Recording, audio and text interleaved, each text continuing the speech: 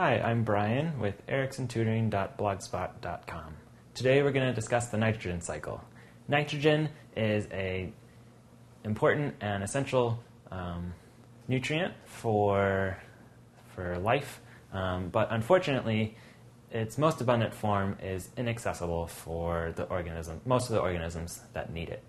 So this is a cycle, but we're going to start in the sky. Atmospheric nitrogen makes up approximately 79% of the atmosphere, but nitrogen as a gas is only usable by a few different organisms. So nitrogen needs to be changed into a usable form.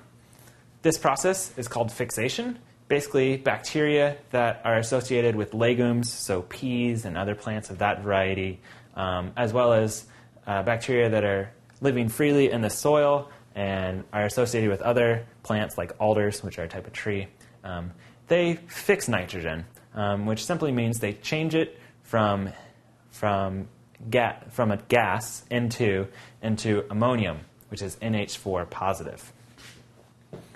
From this step, ammonium can be used by plants, but it also goes through another process called nitrification, which essentially means that ammonium is changed by bacteria again into nitrites and then into nitrates.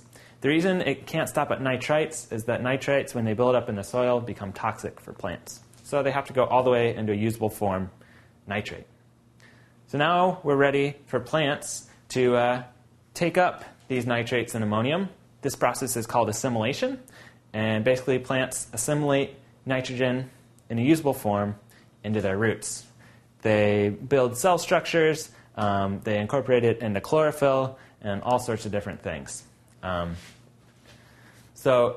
now your consumers, so all animals, and have to get nitrogen as well, but in order to get it, they have to eat the plants. The next step, when the consumers die or when they excrete, decomposers break down the organic molecules and turn them back into ammonium through a process called ammonification, making ammonium.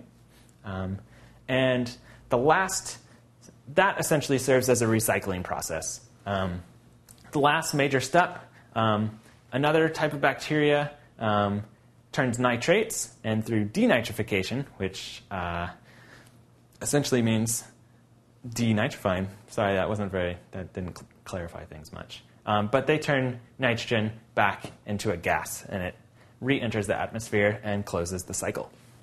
This has been a brief discussion of the nitrogen cycle and the way that nitrogen moves through the environment.